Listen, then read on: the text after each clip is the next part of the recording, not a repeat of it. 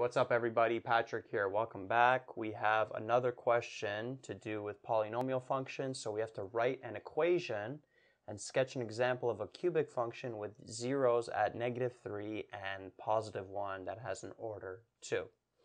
Now let's start off with the sketch. So zeros, that's the same thing as x-intercepts. So we know that this cubic function is going to have an x-intercept at -3 and at +1. And at +1 it's going to have an order 2, meaning that it's going to bounce off at +1.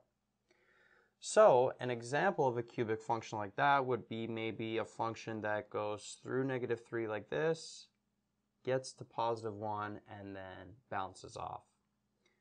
Now notice how they didn't give us any other point, so we could have also started this function up here. So we could have went through -3 this way, got to +1, and then maybe bounced off that way.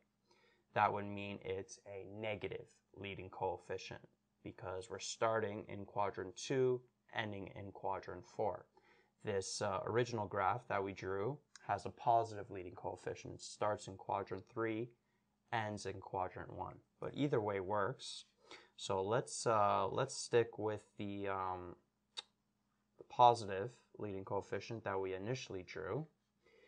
And now we have to give an equation of a cubic function. So with an equation, we always start with the x-intercept. So we know one of the brackets is going to be x plus 3, right? X minus that x-intercept. So x minus -3 turns into x plus 3, and then x minus 1 here.